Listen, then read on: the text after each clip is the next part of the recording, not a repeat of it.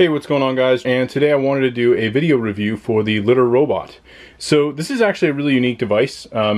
Basically, it's a self-cleaning litter box that will automatically tip over the entire basin and dump all of the cat litter and any of the cat's number ones, number twos into a basin down below. So I want to talk a little bit about this unit. I'll go over some of the features of it, the reason why I bought it, as well as my overall thoughts now that I've owned this for probably going on about 2 years.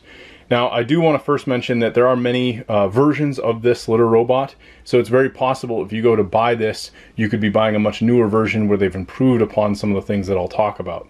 So I want to first cover why I decided to buy this. Now, we actually have 4 cats in the household, and our very first cat, and there goes the unit spinning, our very first cat actually had some complacent issues where she was deciding to urinate on carpet, places around the home where, you know, it wouldn't be in the litter box.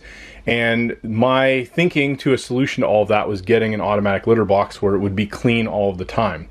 Much to my resolve, that actually hasn't necessarily solved all of the problems. I still, you know, occasionally have issues where if some of the other litter boxes are dirty, she actually will not use this. So if you're looking to buy something like this thinking it's going to stop a cat from, you know, urinating around the home in places they shouldn't be, I would not seek this as a solution to that. If you're looking for something that's going to help you with keeping up with the maintenance of not having to constantly be scooping cat litter all of the time, this is going to be a really good device for you. And this is actually giving you a good little demo of how it works. I just finished cleaning it, so this is pretty much what it does when it's not in use. It will go from the red icon that it had prior down below actually will indicate that there's a cat inside of the unit, so it detects that, and it figured that because I actually had my hand in here and I was wiping the whole interior down. And this will spin completely around, as you can see here, and then it will rotate all the way back. So if there was any number one, number twos in here, it would have gone through this sifted filter, which you can see coming back, and it will dump everything down below. This basically has a tray that you can pull out, and I'll pull this out here. You could just put a regular trash bag in here, or they do make specific bags that are designed for this. If you do a trash bag though, it's pretty easy. You just clasp it onto each of the ends here. You could even, if you really wanted to, potentially just leave the basin as is if you wanted and let them go in here, but it will leave remnants and probably won't clean out very easily, so just bear that in mind if you don't use a trash bag. It does have a nice little piece here on the front which is made of rubber that basically is supposed to prevent cat litter from kind of trailing out when they leave the unit. I'll say that if you don't fill it too much, this can help with that, but it's definitely not going to prevent all of it from coming out of the unit depending on your cat. So don't, you know, rely on this as a 100% way to prevent cat litter from, you know, coming out. So this pretty much easily just goes right back into place. The actual base of this unit is made of like almost a rubberized material. It's very, very thick. It has a circular line, which it's a little bit tough to see in the light, and you can even see there's some remnants litter that came back even from a full clean, where we have a line, and this is basically the fill line.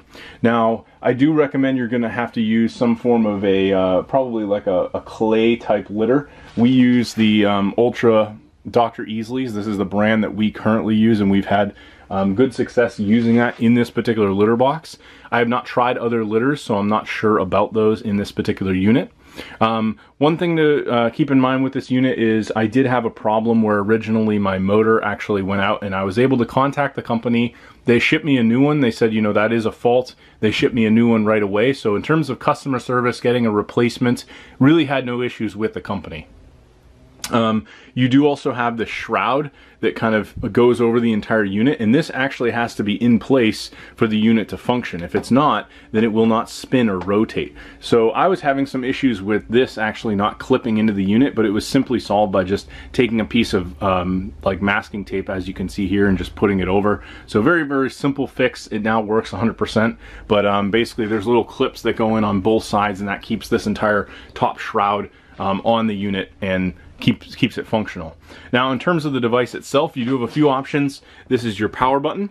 If you want to cycle the unit, basically like a manual rotation of what it just did, like say you come up to the unit and there's some pee in there and it smells and you're like, all right, I just want to, you know, get rid of this, you can hit cycle. It'll rotate the whole unit and dump it down. So it's going to do that intermittently anyways, but if you want to do it at any given moment, you can hit the cycle button. If you hit the empty button, it's going to empty the entire unit. And then if you hit reset, sometimes it may be like, you know, if you saw here, it did the full rotation, maybe it's sitting in a rotation. Sometimes it's good to hit reset and just kind of get it to come back to normal as it's done now. And then you have status lights. So right now, it'll tell you if it's full, if it's been scooped, or this basically if there's an issue, like there's a cat inside and it's not going to spin, like it detects that. So it's really nice that it does that. You do have a nice little light here as well. This is a little bit of a darker room. It's almost like an area off of my basement that's enclosed. So the cats don't go outside, but it's all concrete floors down here. It's a little bit ugly if I'm being honest, but perfect for cat litter, right?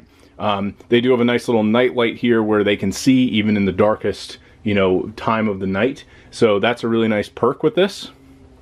In terms of cleaning, I do find that when you empty this, you use the empty function, everything comes out. You're going to get probably about 95% of it, but sometimes litter will get caught up in this ring here. So you have to pull that out, and even sometimes not all the litter will empty. So it's sort of like, well, what do you do with all the extra litter? My solution for this is I dedicated a tiny little plug-in, and bear in mind it's a plug-in vacuum, so it's very powerful. It's like a little dust buster, if you will, that is plug-in. I'll plug this into my outlet here, and I will actually vacuum this out. And that vacuum is almost solely dedicated to cat litter. That is the only thing I use it for. So something else to bear in mind with the cleaning, while you could potentially, you know, try to tip the unit or empty it, it is quite bulky and large, so you probably don't want to be doing that. But overall, I would say I'm very happy with the unit. I think for the price point, given some of those slight cons, you know, it does take a little bit more time to clean, things like that, than a traditional litter box. Overall, probably worth the money. It is quite expensive, but if you have 1 or 2 cats, I mean, this thing is going to basically be doing most of your scooping for you and really going to leave you with very minimal maintenance until it comes time to really clean the unit. So overall, I'm really happy with it. I think it was definitely worth the money, and it's been, you know, good having it in the house and just having a little bit of that extra maintenance, even with 4 cats offset. If you do have multiple cats like I do, in this case 4, we still have 3 other litter boxes, so it hasn't completely alleviated the maintenance of scooping, but it's definitely helped again. So if you guys decide to pick up this unit, if you found this review helpful, I'm going to leave a link below where you can grab this on Amazon. You'll pay the same, but I'll actually earn a small commission, so I definitely appreciate that. Check that out, and again, thanks for watching. Hope you found this helpful.